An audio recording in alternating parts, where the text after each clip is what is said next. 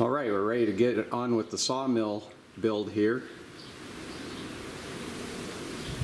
And since this engine has an electric start, I think we're going to position a battery up in this area right here, so I need to make a tray for that.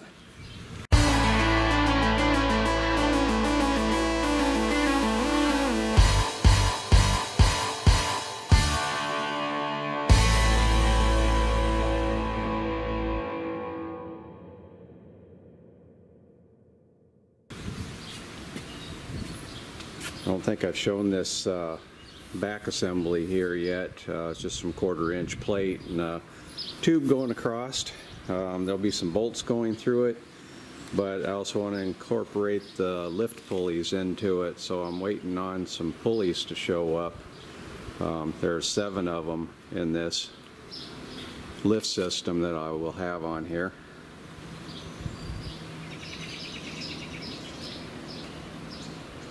So I want to make sure that I'm not putting anything in the way of other parts yet. So those are kind of holding things up. In the meantime, the piece of tube that gave me the engine mount is going to also give me a battery tray. So I've got that marked out here. Cut that off with an abrasive wheel. Might stick some lightning holes in it to make it easier to clean out.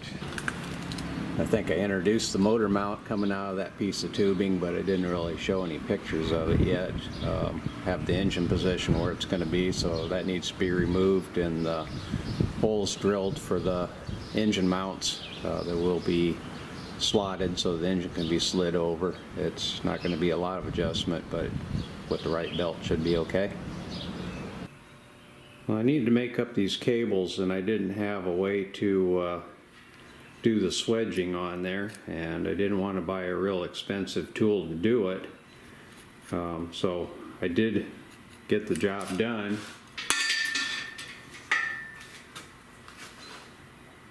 A $12 Harbor Freight bolt cutter, and notched out the jaw in it. It's not going to be much good for cutting bolts anymore, but I guess down close you could. But it does a really good job of swedging 3/16 cable now, so I have a tool for that.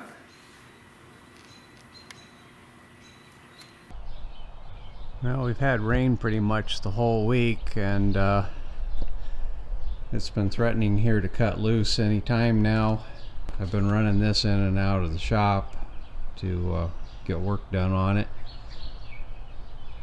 Starting to get a little rust here and there on it from just the moisture in the air.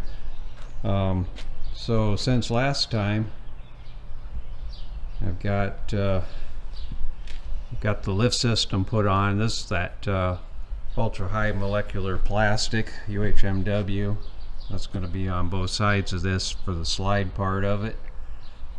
I've put these bars in here, and the plastic will be attached to it. These holes go all the way through so I can drill it, and then I'll put pop rivets on the other side and some recessed holes, and then I have to accomplish the same thing on the front side. The pulleys came in, and these are for exercise equipment, gym equipment, and got 7 of them on here.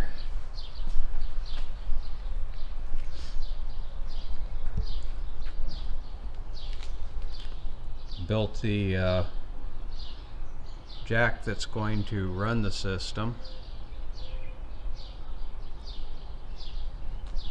So I've got an anchor point on the saw head down here.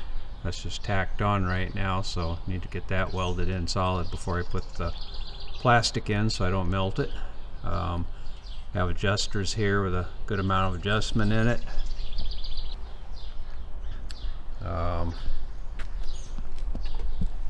This is the jack that I made up. Telescoping tube with a screw inside of it. And it has a double pulley on the end of it for the cable.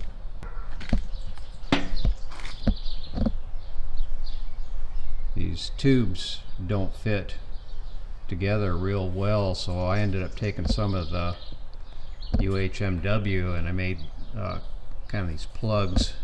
They're bigger on the inside, so that's what spaces it out and holds it where it's at. And I'll show what all that looks like later on when I tear things down here and start painting things. But got a handle here so far. Don't have the actual hand grip on it yet, but this will be what raises and lowers the head. Got this rocking assembly here, so this pin will be able to go into holes in this plate on the side so it can be locked in position. There's still going to be a leg across here with a spring in there, which will end up driving that down to lock it into the hole. So you push down on the handle here and then turn it, and that's what will raise the head up.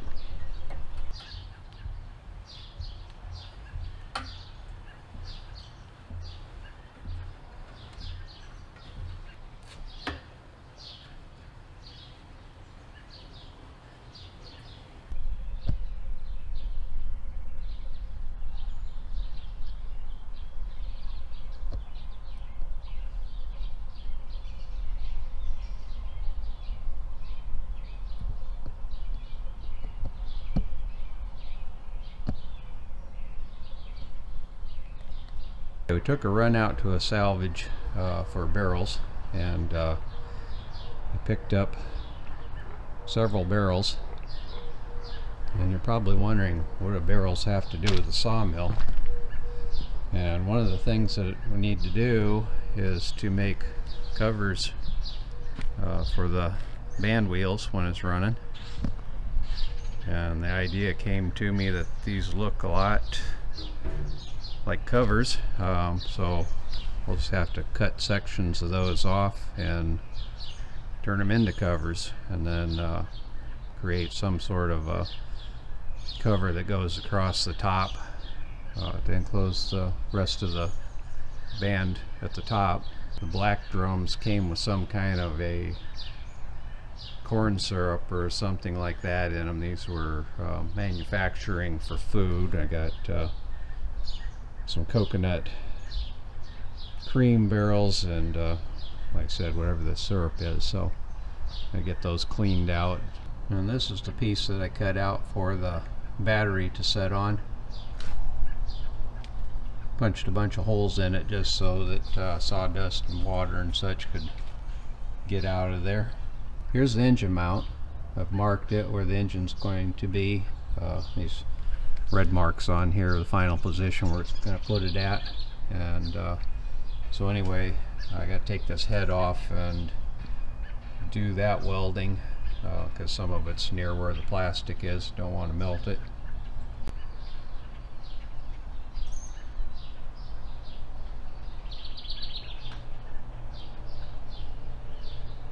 Well, this metal's getting to be a little bit heavy, so I'm having to resort to using engine lift to pick it up and move it around, but I'm not quite sure yet how I'm going to actually get it back on the rails. It's not a convenient thing to find a lift point on, so it might be kind of interesting. And of course the engine hoist doesn't go underneath of the track, so I may end up having to jack it up in the air so that I can get the saw trolley back on there.